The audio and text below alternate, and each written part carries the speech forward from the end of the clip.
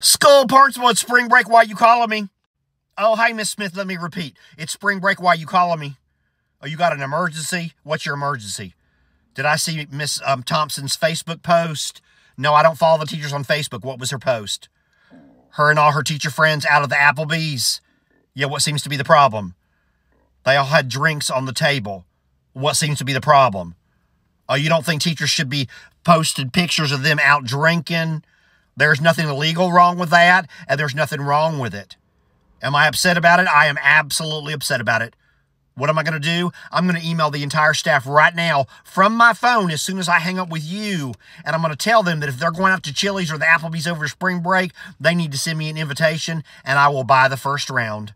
That's right. Every single one of them deserves some jalapeno poppers and a margarita if they want it. No, there's nothing wrong with that. It might cause some people to stumble. It might, and I'm sorry about that. But you know what you're doing, causing me to stumble?